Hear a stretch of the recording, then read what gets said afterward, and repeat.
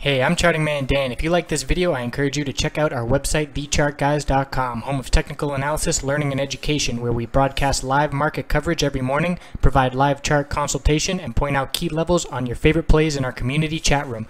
Why not check out our free trial and join the best technical analysis community online? Looking at Netflix on the daily and weekly time frame, another doji formed. The previous 2 days were close enough to a doji. They mean the same thing: indecision. Long lower wick showing the bulls did buy the dips, but the upper wick showing that there was some profit taking as well. So clearly the bulls and the bears are struggling here at the 122 to 126 level. Not quite sure which direction we are headed, but the indecision at the top of an uptrend always signals potential for downside. So if we get a red day on the half trading day Friday, it will confirm this bearish reversal doji, and we'll see how low we drop. 120 is established support. We've had 3 candlesticks bounce off that level. After that, the 10-day moving average is 117.82. One good thing for the bulls is while they do trade sideways here in this indecision period, each day the 10-day moving average and the 20-day moving average creep higher and higher up as support.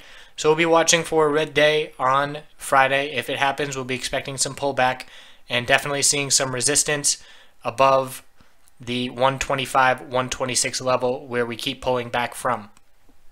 On the weekly chart, we are forming a bit of a doji or a hammer. At the top of an uptrend is a bearish reversal signal again.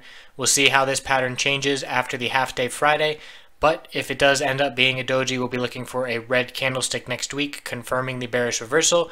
But as long as this middle Bollinger Band support holds, we will be trading in the bullish upper Bollinger Band channel, which is a good long-term sign on the weekly chart. So that's what we're looking at for Netflix. Definitely a lot of back and forth here. We'll see who ends up winning, the bulls or the bears. If you like this video, subscribe to my YouTube channel. I put them out daily. The website, again, TheChartGuys.com. I can convey information much more efficiently live on webcam utilizing the 5-minute charts.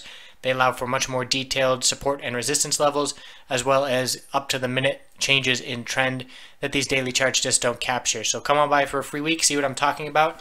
I look forward to meeting you. Thanks for watching the video. Have a wonderful, happy holiday.